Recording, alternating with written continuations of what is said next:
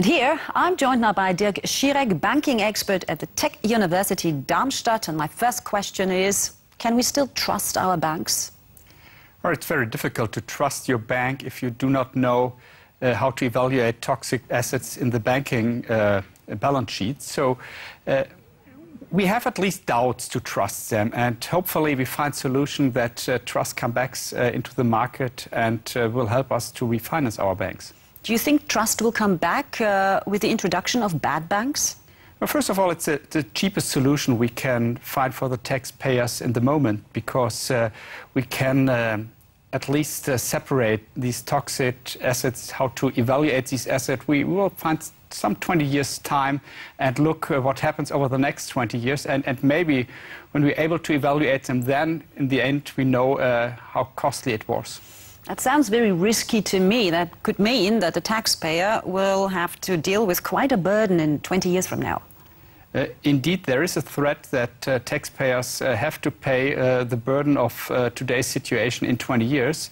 But on the other side, it's a bet on the future. And if the future is bright, we do not have to pay anything in 20 years. Okay, well, I don't think Germans are that prone to betting. That's more Anglo-Saxon. And the US, for example, has a pilot project right now selling toxic assets to private investors. Could that be something for Germany?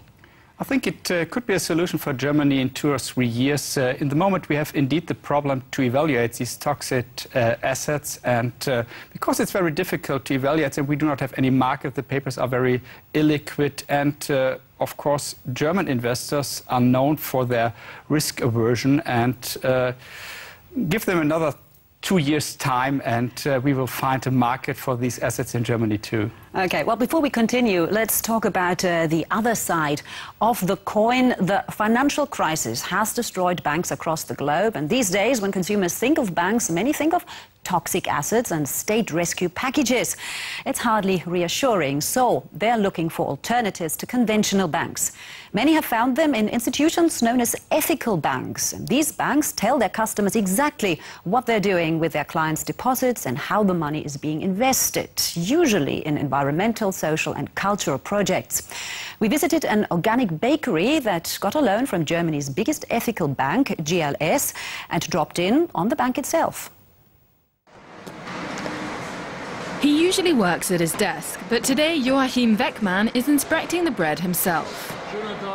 In the early 1990s, the head of the Berlin bakery, Märkisches Landbrot, went 100% organic. 6,000 loaves of bread are baked here every day. Everything comes from organic farms and no additives are used. Business is good and the bakery is growing. A few years ago, Märkisches Landbrot needed money for new factories and modern ovens. So Weckmann looked around for a creditor, and he found GLS Bank. His firm was able to borrow around €1 million.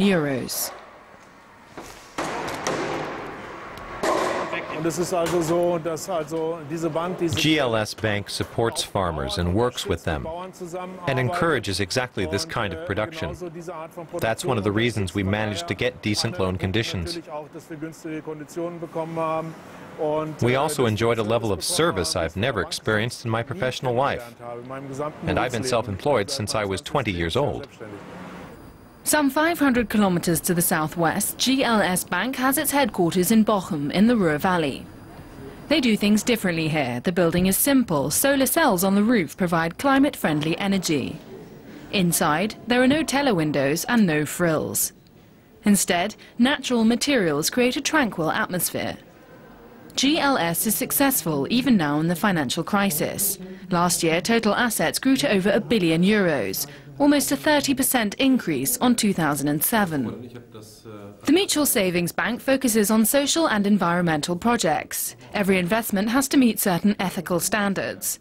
The bank's own investment advisory panel meets several times a year to decide which companies will be accepted into the investment portfolio. What's not allowed are businesses dealing in things like nuclear power, weapons or child labour. We clearly don't compromise on things like that. This man is one of the 62,000 clients who likes the bank's clear stand. In the wake of the financial crisis, many uneasy investors have sought alternatives elsewhere. This architect already has a checking account at GLS. Now he wants to invest. Of course he wants to earn money, but it's nice to have a clean conscience in the bargain. And he likes the personal touch. You really are treated as a person. When you call, there's a real human being on the other end of the line. At most banks, that's unfortunately not the case. You have to slog through a string of different robot voices before you finally get someone. Here it's not that way. You get fast service, and they remember you. Still, the architect isn't sure if the suggested investment, a fund for microloans, is the right one for him. Would that be the right investment for you? Basically, yes, but I'm not convinced about the 3.5% to 4% interest rate. What don't you like? It's really too little. I'm not the financial expert here, but there are investments that promise a better return. The bank's CEO, Thomas Jorberg, hears things like that all the time. Naturally, he understands customers' desire for higher interest. But what's important to him is that the interest rates are sensible and the investments secure, and the money has to be put to good use. If I were to say the money's not important, that the rate of return is the main thing, then the real economy wouldn't matter. And we're now seeing the results of that kind of thinking.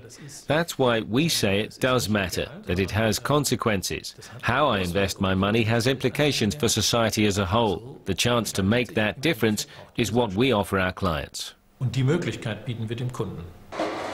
Back in Berlin, everything worked out for the bakery.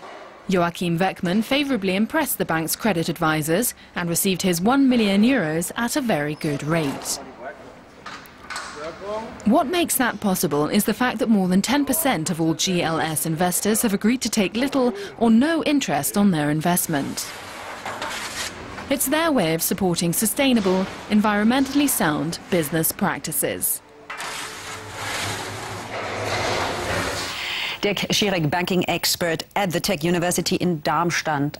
What we just heard there, it sounds as if being ethical also requires being happy with less, i.e. less return on investment.